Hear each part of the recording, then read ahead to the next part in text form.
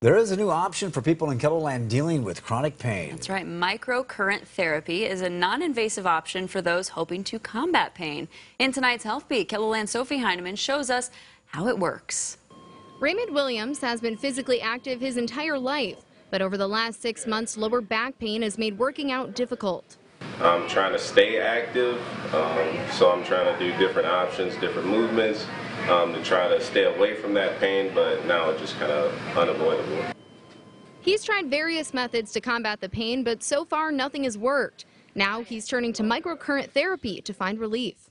It basically delivers a tiny little shock to the area of impaired connective tissue, restores that homeostasis, and then it takes in oxygen, it takes in micronutrients, and the body heals.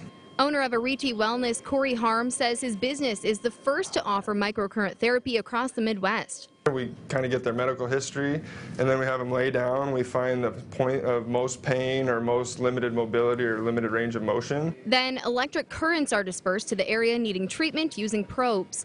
He says the therapy offers benefits for a wide variety of people, including those with pain, limited range of motion, limited mobility, and even athletes hoping to increase their performance.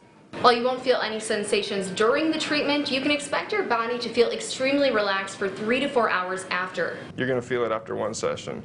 The effects are cumulative, so I mean, if it's something chronic that you're dealing with, it might take a few more sessions to kind of hit it home.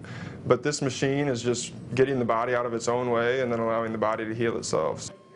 Williams says having this therapy available in Sioux Falls is exciting, and he's hopeful for good results. Everybody goes to, like me, the old school treatments, stretch it out, Tiger Balm, maybe even go into like chiropractor, things like that. But with technology, I definitely think that I think it's something big. With Health Beat, I'm Sophie Heineman.